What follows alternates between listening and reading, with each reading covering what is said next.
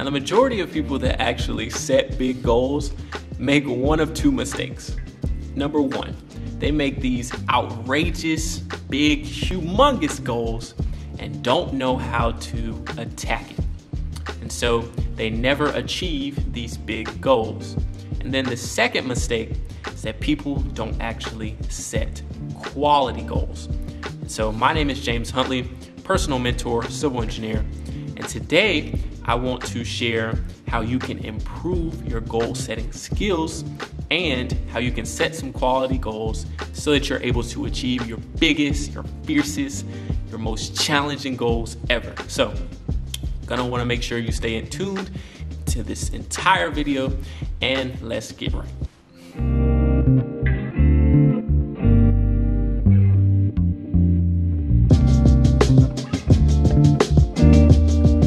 So welcome back to my channel. For those of you who are new, what's up? My name is James Huntley. Before I get started with any of my content, gotta show y'all some love, so bring it in, come here, give me a hug. I'm on a little step, but I'm gonna still show y'all some love. Still gotta show y'all some love. Well, on this channel, we go over financial literacy, some motivational content, some professional development, as well as personal development to help you guys grow each and every single day. So if this is something that you want to be a part of, you want to be a part of the J_Get_Right community, make sure you hit that subscribe button, turn on those notifications so that you know when I post, where I post, and so that we can grow together. So what is the difference between actually setting goals and setting quality goals? And so let me explain the difference to you. When you're just setting goals, you are literally just building up a list of tasks for you to do, or an agenda. Like, I want to be fit, or I want to be a millionaire, or I want to have one kid. Like, this is just a list of things that you want to accomplish. And at the end of the year, if it hasn't happened, you just say it again the next year. So when you set quality goals, there is a reason behind why you are setting these goals. I want to be fit because why? I want to be a millionaire because why? What's your reasoning behind it? You're just saying this stuff. What's the reasoning behind it? And so when you set quality goals, when you are able to have some quality goals, then you know why you're setting these goals. And so normally there is a passion behind these goals, and there is something that is able to push you in order to take action in order to accomplish these goals. So you're not just out here blurting out statements, false, just saying a bunch of gibber. You're actually, there's some reasoning behind why you want to achieve these different things, and you are actually passionate about these different things. So I have made a video on how to improve your motivation skills and things that will help with your passion and understanding your passion. I'm gonna leave that in the card section up above. And let me just say this, all quality goals, no matter if you view them as big or small, are a lot more effective than just writing out a list, right? Because when you actually are able to create some quality goals, you are going to be very passionate, and it's going to fulfill you. It's going to fulfill your spirit. So you're going to be in good spirit. You're going to be happy. You're going to have these good feelings towards doing whatever goals that you're set to achieve, right? This is super important. It doesn't matter how small or big that goal seems. As long as it is a quality goal, you are golden. You're gonna be happy. You're gonna be passionate. You're gonna be motivated to actually achieve that goal. And also, when you are able to set quality goals, it's almost going to increase your self-discipline. Now, you may say, self-discipline has nothing to do with setting quality goals. Well, when you are passionate about something and you've actually set quality goals and you're setting goals that will fulfill you, you actually will be more disciplined in trying to achieve those goals. So it's when you set those quality goals, they're actually going to improve your self-discipline as well. So how can you improve your goal setting skills so that you're able to achieve bigger and bigger goals? The first thing you're gonna have to do is write them down. No big goal should just be floating in your head. You need to be writing out these big goals. Once you're able to put it in writing and you're actually able to visualize it, it gets you thinking even more about these goals that you have, right? You write something down, you review it, and you're able to actually see it and actually manifest that goal. Second thing you're gonna want to do when you're trying to improve your goal setting skills and set some quality goals, and I kind of touched on this a little bit before, but you want to pick something that you're actually passionate about.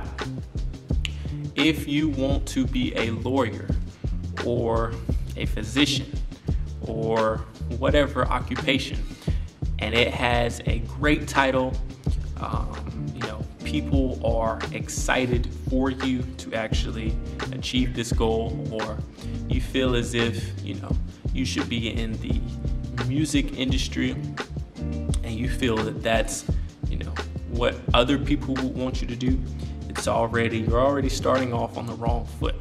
It needs to be something that you are actually passionate about, something that you enjoy, something that you can take time to improve your skills on. It needs to be something that you're willing to work at, get better at, and that you're motivated to continue even when things get tough. Because let's be honest here, if you're setting big goals, it's not going to be easy to achieve them. It's going to take steps, it's going to take time, and it's going to take effort to actually be able to achieve those big goals. It is really in your best interest to make sure that you actually are passionate about the goals that you're setting, so that when things get tough, when things get easy, when you're repeating certain things over and over and over and over, and you're staying consistent with trying to achieve your goals, you're going to want to make sure that you love what you do, you are enjoying what you do, and you're enjoying the process through it. So I have a little quote for you all. I don't like to just be throwing content on content on content, and I give you some other viewpoints. So this quote by he's not really famous, his name is Michael Altschuler, and he says that the bad news is that time flies, but the good news is that you're the pilot. And so you can take that and really, be thankful. Time is gonna go. You're gonna have goals that you're gonna want to achieve, but you are going to have to be able to manage your time and to actually carry out those goals that you're setting, those quality goals that you're setting. And so my third thing to be able to improve your goal setting skills and to actually set some quality goals is going to be prioritizing one goal at a time, right? If you only have a certain amount of time, you can only, do so many things. You only got, 2 toes. Wait a minute. I'm tripping. You got 2 feet. I don't even know if that's how you say it, but you are only one person, right? Maybe that'll clear that up. You're one person. So if you're able to actually take, one goal and focus on it and be able to do the things you need for that one goal and to accomplish that one goal, then you can move on and get to the next level. But you have to focus on one thing. When you're trying to focus on this, you're trying to focus on that, and you are giving 50%, 20%, 30% because you got 5 and 10 and 20 different things that you're trying to focus on, it's going to be tough, right? Let me give you an example. LeBron James, what is he known for? Well, I think most people know him for basketball. But what did he just do? He just came out with the movie Space Jam 2, where he did what?